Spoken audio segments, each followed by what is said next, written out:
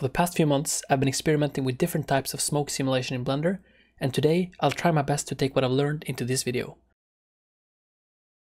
Okay, so the easiest way to create smoke in Blender is to use the quick smoke effect. So make sure your default cube is selected, go to Object, Quick Effects, Quick Smoke.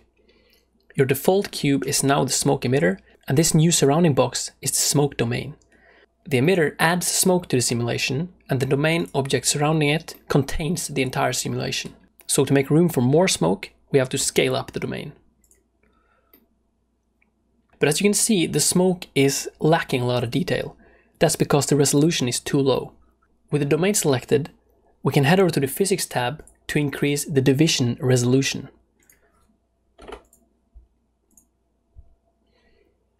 Now, the smoke has a lot more detail, but everything is going a lot slower. This is not just because more data is being calculated, it's also because Blender is calculating everything within the domain. What we can do to prevent this is to use the feature called Smoke Adaptive Domain. This basically says only calculate where the smoke is. Now, we're still not happy with the quality of the smoke, but if we were to increase the division resolution again, the smoke would start to behave differently. That's because this value doesn't only represent the amount of voxels in the scene, it also affects the scale of the simulated smoke. Think candle-sized smoke versus large building collapsing sized smoke. There's a difference, right? So we want to preserve the movement we got here, but somehow increase the level of detail. The feature we're looking for is a subdivision modifier, and in Blender language, that's called the smoke high resolution. This feature will allow us to increase the level of detail without changing the behavior of the smoke.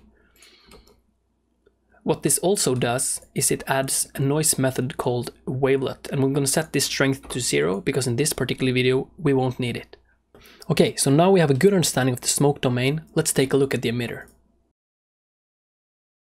So if you focus on getting the emitter doing something else than just standing still, it will completely take your smoke simulation to the next level.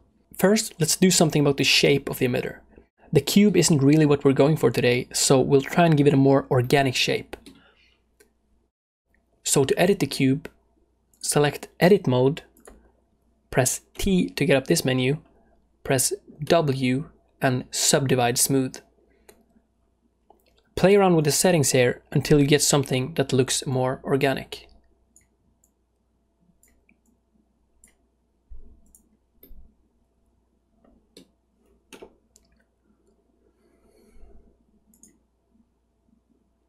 Okay, so wait a second, we want to prevent the smoke from rising to the top. Right now the smoke is behaving as if it was steaming hot. Let's say we wanted to make it cold. So what we can do is we can actually lower the temperature difference and the smoke will go downwards instead.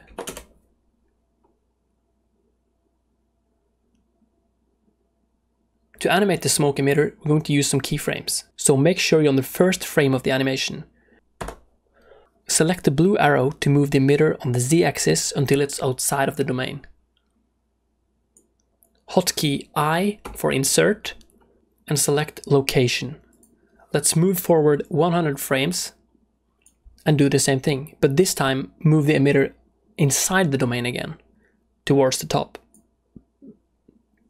Press I for insert and insert keyframe on the location value. Now we have a really basic animation where the emitter brings some movement to the simulation. And if you enable the initial velocity feature in the emitter settings, the smoke will get a lot more movement from the animation and you get an even more realistic behavior of the smoke. So feel free to play around with keyframes here. In Blender you can actually keyframe almost anything. For example, rotation, scale, even the color of the smoke.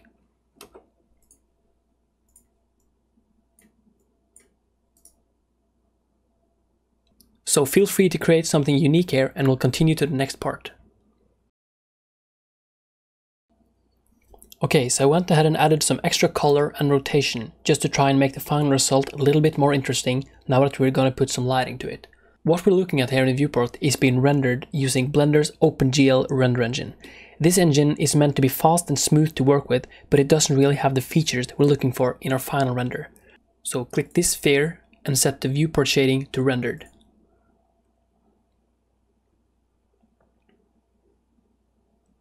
Okay, so first of all, everything suddenly became a lot slower.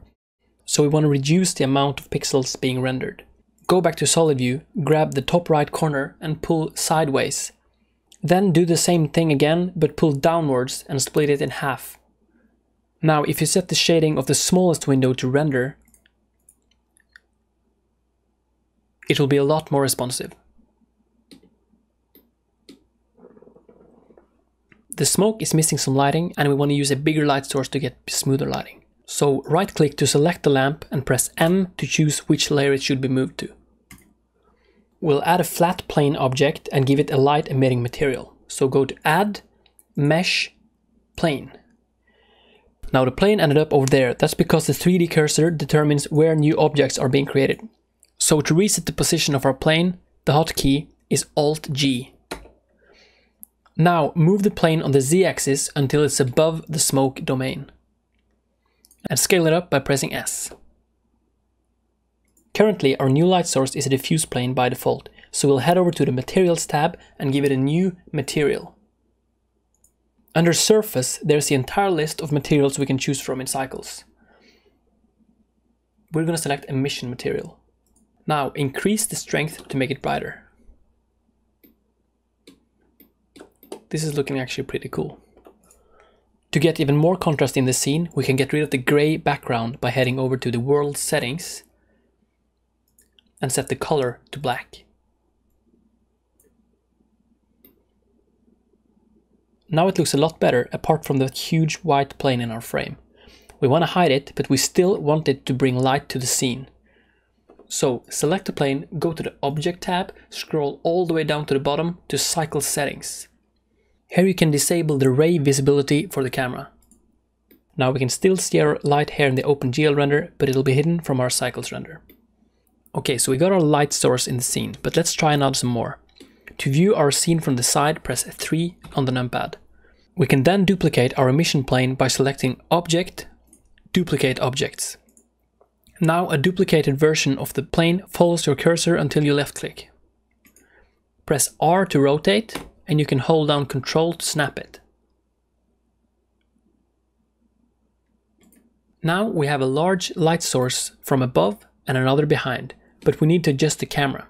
So if you stay in side view, numpad 3, you can zoom out until you see the camera. Right click to select it and reset its location and rotation by pressing Alt-G and Alt-R. As you can see, the camera is now in the middle of the scene, pointing towards the ground. So in side view, rotate it 90 degrees and move it to the left.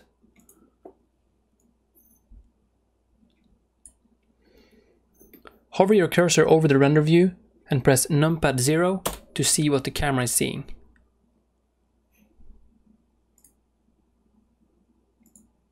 Hopefully it should be pointed towards the simulation, and you can go into the camera settings and adjust its focal length to match the shot. Feel free to play around with the position of the camera and the lighting.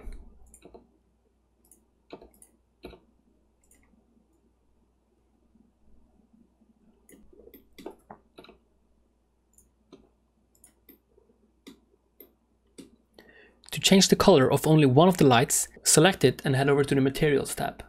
Here you can see a little number next to the material name. This number tells us how many objects are sharing these settings. So simply click the number to create a new copy of the material. Now you can make all the changes you like to the backlight without it affecting this other light, because they're two separate materials.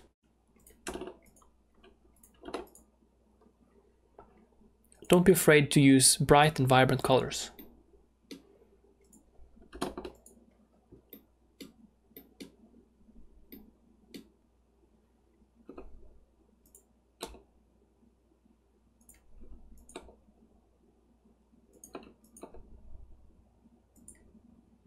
Play around with the lighting, make sure it looks good, and we'll get ready for rendering and exporting.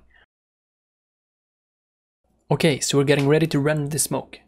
You can either use your GPU or your CPU, but if you have a dedicated GPU, that will definitely be the quickest. Before we start our final render, we should bake the smoke in a higher resolution. Now, this baking process may take a while and fill up your hard drive space based on what level of detail you're settling for, so please be careful to not crank up the settings too high. As we talked about earlier, if we were to increase the divisions, our smoke would start to behave completely differently. But right now we're happy about its behavior, so we'll adjust the smoke high resolution values instead. I'm going for a domain value of 64 and a smoke high resolution value of 5. The wavelet noise strength is set to 0. To bake the smoke, scroll down to the smoke cache and simply hit bake. If this is grey out and you can't access these options, you simply need to save your Blender file before you can bake. Okay, now that the bake is done, you can probably feel that everything is going a lot slower. That's because there's a lot of data being calculated in the viewport right now. So to speed things up while working, you can uncheck the Show High Resolution button and you'll get a lower detailed version of the smoke in the viewport. The final render uses full quality no matter what this button is set to. Now that you've baked your smoke, it'll be interesting to see if your GPU has enough memory to render the simulation. If Blender crashes trying to load the scene while rendering, it means your graphics card doesn't have enough VRAM. So try lowering these values if Blender crashes during rendering with the GPU. So to render the animation, go to the Render tab, select the output for where you want to save your animation.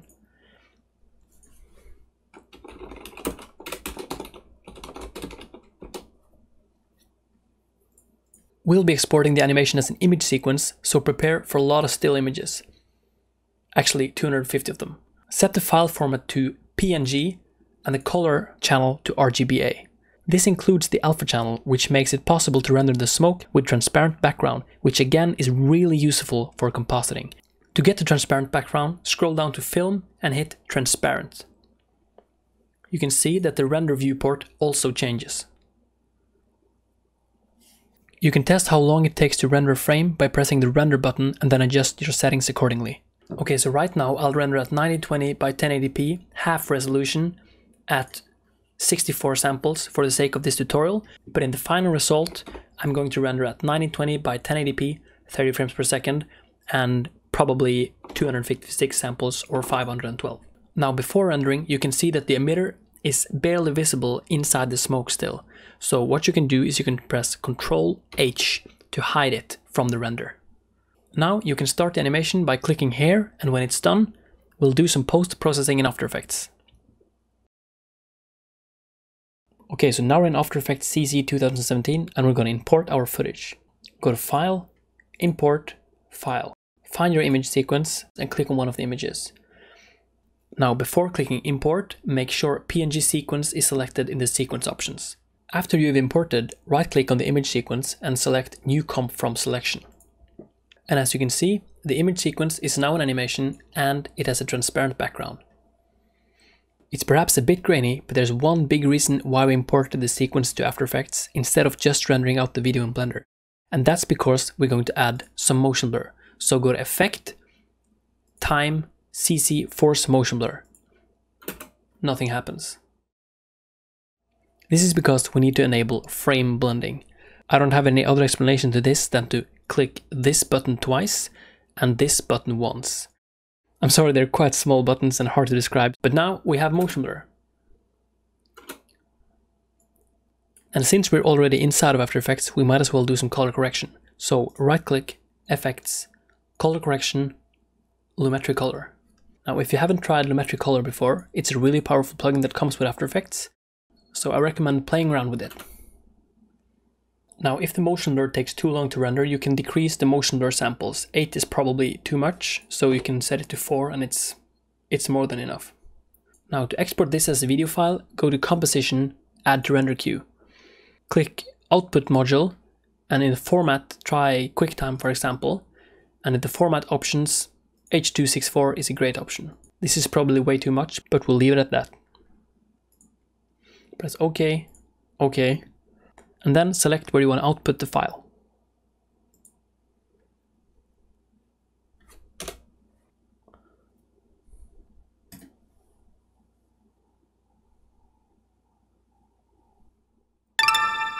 And there's our final result. It works kind of well because the motion blur makes the noise look like some sort of powder or something. So combine this with YouTube or Instagram compression, you may actually be okay with just 64 samples. And this video was made as a school project, so please leave a comment. It really helps me out in the evaluation. Thanks for watching.